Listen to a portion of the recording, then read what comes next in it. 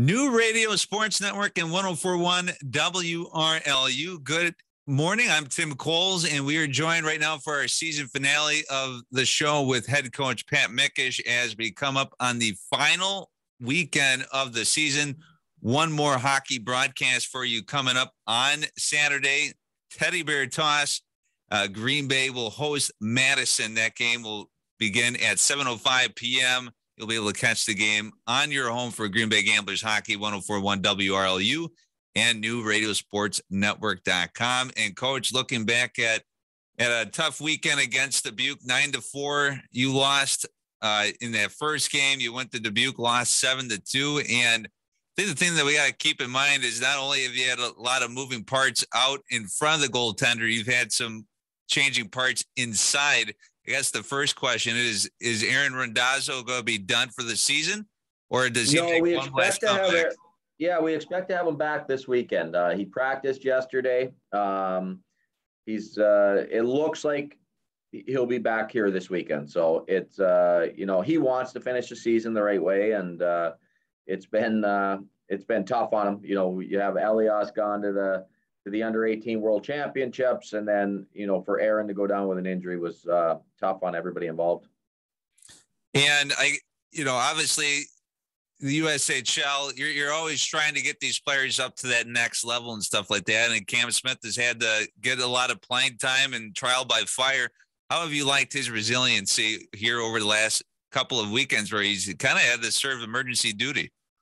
Yeah, I mean, Cam came in, and it's the first time for him seeing this level of hockey, and he's had some very good outings. There's goals he definitely would like to have back, but at the same time, I mean, we were playing the top two teams in our division with Chicago and Dubuque, so he wasn't just thrown into the USHL. He was thrown into the top of the USHL, and so it's been a great challenge for him. I love the way he's responded, and we had a good talk at practice yesterday just about what this experience has been like for him. But it's not easy to just jump in and say, I mean, we can throw a forward out there for 2 or 3 shifts and say, well, you got your feet wet in the USHL. Well, you don't really get to do that with a goalie. So it's been a great challenge for him. And, he's kept a positive attitude through it.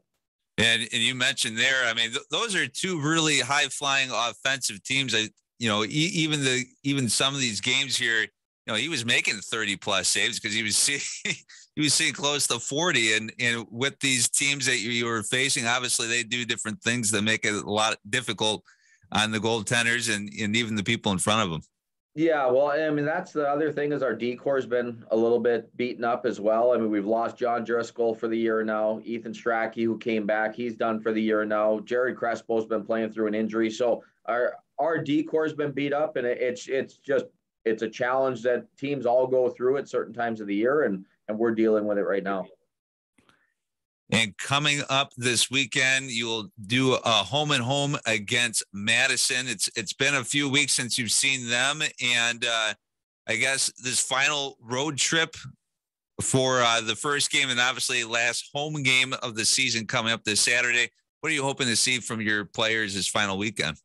We talked after the game on Saturday just about, coming in and enjoying the week. There's a lot going on with guys planning their trips home and everything like that. But let's enjoy our time together, what we have on the ice, and really, put a competitive game out there both Friday and Saturday and enjoy it. And I think the Teddy Bear Toss on Saturday makes it a little bit easier, when you have the great crowd and everybody will be engaged in that one. So, but it's important that we're ready to go on Friday as well. And it's a growing experience for everybody involved. It's not just the players, it's the coaches as well to, go through these type of times. And it's important that we come in and enjoy our time together though.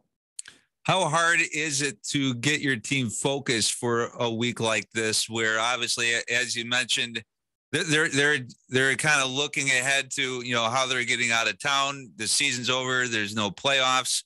But how do you kind of keep your guys focused on the task at hand, which, hopefully, good Lord willing, comes up to about 4 points? Yeah, I think it's all about what we just talked about. I mean, you got to have fun with it and show up, and nobody can feel sorry for themselves. You got to show up and enjoy the enjoy the practice for the next few days together, and then go out there and want to compete together and actually just, want to beat a team. You got to want to show up and be part of that process. So for our guys, I think the last couple of weeks might have been a little bit harder because it was kind of like, okay, it's coming. It's here now. So let's just go out and enjoy this time together. And then, then we'll say our goodbyes and guys will make their way. Taking a look at the season that was at this point, if you were to pass out 3 stars to your team, who would get them? We've kind of gone through spurts, where guys had, great successful seasons, and then times where they just were trying to find their way. And, I think our captain, Jared Crespo, he's been such a good leader through the whole thing, but there was a time where I think leading might've taken away from his game. And he had a tough month and a half of hockey where he just wasn't comfortable. And the way he's fought through that and, been really strong for us down the stretch and been a player that now is ready to go to Penn State and contribute on a day-to-day basis. That would be the one. You look at, some of our forwards, Al Cervagno probably goes without notice night in and night out just for all the little things he does. And another player that's going to go to Penn State and have a great college career. He is so fun to coach. He's the most competitive kid that we've had here this season. And he loves the game. And then, then you start looking at some of the Ryan Greens and Cam Lunds, the years they've had offensively have been real strong for younger players in this league. And even though Ryan's been in the league for a couple of years, you have to remember that we go and play against a Halliday for Dubuque, and the number of games that Halliday's played compared to Green is a huge difference. And so, Ryan Green's going to go to Boston University. Cam Lund's going to go to Northeastern. Now they get to go play against each other. So it's 2 very offensive players. They're going to be high NHL draft picks this year and be ready to contribute at the next level now. You bring up, a good couple of teams there and see them battle in the Beanpot. Are there matchups at all on your squad right now that, they're on their team now, but when they go off and play their college hockey, you kind of go, you know what, I can't wait to see what those guys will do against each other? That's a unique one right there. Sorry. They're going to see each other in that environment for the next, however many years until they move on to pro hockey. But, they have similar styles. They have similar personalities. That one will be a unique one. We've had guys that have taken off and gone to like the Big Ten and been like, oh, those guys will butt heads for the next couple of years now. But that whole Beantown or Beanpot or tournament that goes on every year in February, it'll be interesting to see Ryan and Cam go head to head in that one. Now, obviously, Saturday night will be the end of an era for you. 11 years with the organization. When you reflect on those 11 years, what are some of your most favorite moments and ones that you'll take with you as you leave the organization?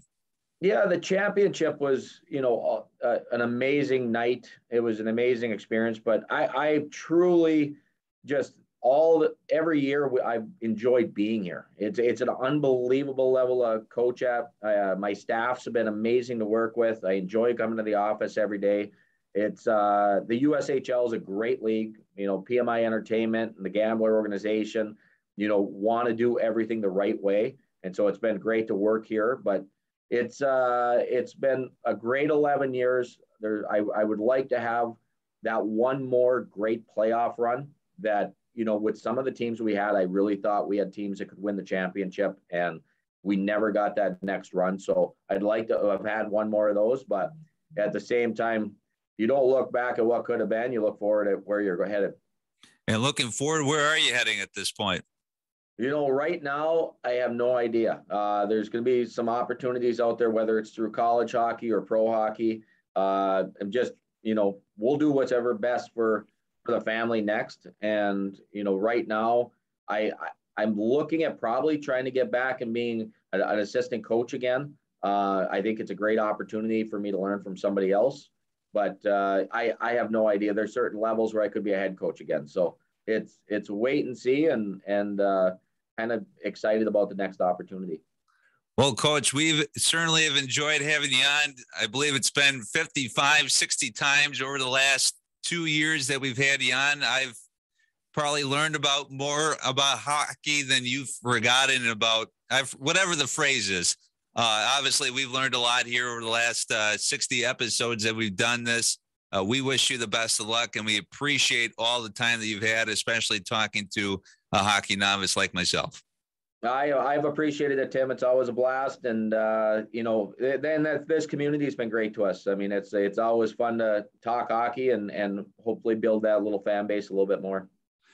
Last 2 games for the Green Bay Gamblers coming up this weekend, both against Madison. Friday, it will be in Madison at the Bob Suter Capital Ice Arena. This Saturday, make sure you grab your teddy bears, your new teddy bears, toss them out onto the ice after that first Gamblers goal. That game will start at 7:05 at the Rest Center. Coach, once again, thanks for joining us always. Always fun, Tim. Appreciate it. And you're watching the New Radio Sports Network.